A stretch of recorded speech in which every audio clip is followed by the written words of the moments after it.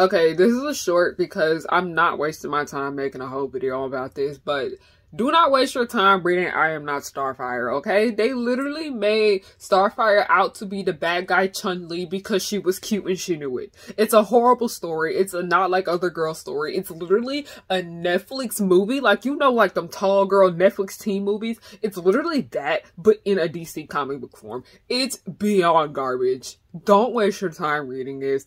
The main character's not likable, like, at all. Like, nothing about her's likable. She's just a hater. The story's about a hating ass bitch that happens to be Starfire's daughter. Don't waste your time.